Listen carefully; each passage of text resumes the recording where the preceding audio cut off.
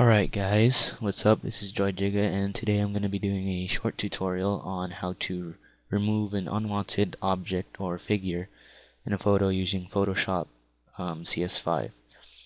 So notice here we have this golfer and his golf bag in the shadows, and we want to remove this. So just make a general trace around the figure. It doesn't have to be very detailed. Just make sure it's a very brief outline, and go ahead and click backspace, and this will bring up the fill dialog, and make sure content aware is selected and just hit OK and allow that time to load. And note that this won't be a perfect product, but it's a very nice place to start. Notice that it did pretty much do what we wanted it to do, which was remove the golfer, without disrupting the background.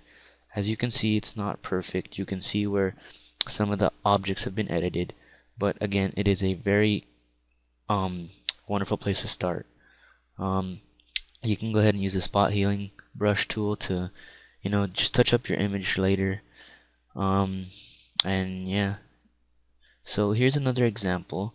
We have this tree and we want to remove it, so just make a general trace around the tree, hit backspace, and again fill it with content aware, allow that time to load, and it should be like nothing was there. And once again, this will not be perfect, so again you could just touch it up later with your spot healing tool, and that's basically it. Just after you fill it in with content aware, just finish up the finishing touches and you'll be good to go.